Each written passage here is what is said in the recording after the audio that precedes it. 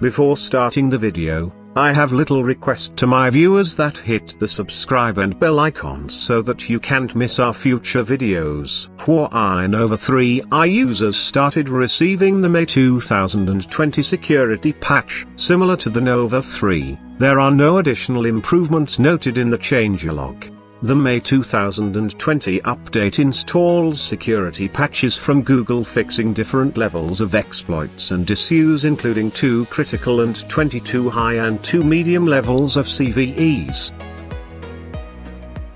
The May 2020 improvement for Huawei Nova 3i comes with EMUI version 9.1.0.296. While the update has a size of 121 megabytes, open your settings and go to System and Update section.